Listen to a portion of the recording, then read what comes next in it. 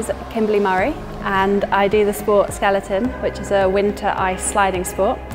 We're at the University of Bath in the sports training village just now. This is where I trained when I was a student, and it's where British bobsleigh and skeleton are based in the UK. So it's my current training ground.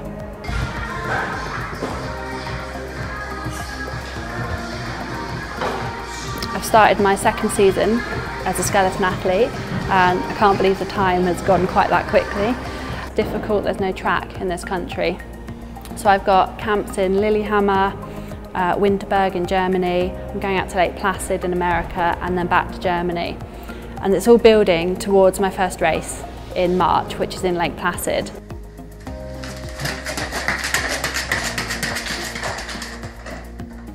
British skeleton have got an amazing reputation at the Olympics in this sport.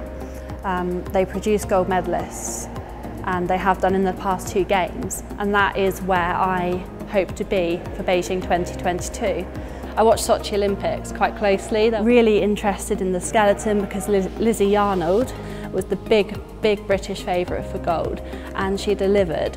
It was shortly after that I was aware of the Power to Podium talent search for the next skeleton champion that was run by UK Sport. And I just thought, they wanted powerful, fast athletes. That's my trade, as a long jumper and a sprinter. So I thought, it's a paper form. What's the worst that can happen? Not really sure about this crazy sport, but I filled it in.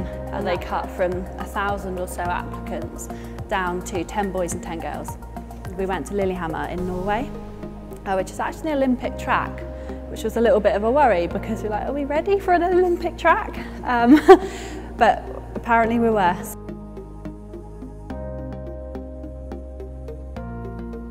And then, I think it was about day 5, one by one, we all took our first descent. And we led on the sled. There was no running to begin with. We led on the sled, the coach was there. Are you all ready to go? They'd say, and you're like, in your head, no. But you say yes. And then literally he just moved his foot out of the way of the front of the sled. And you just move because you're just on ice, you know. I was quite surprised by how quickly I just moved off.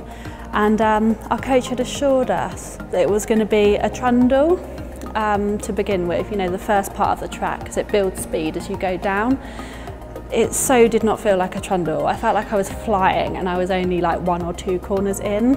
Probably what I remember the most is just my head just being like pushed down into the ice and not being able to do a single thing about it until you're out of the corner and the pressure comes off.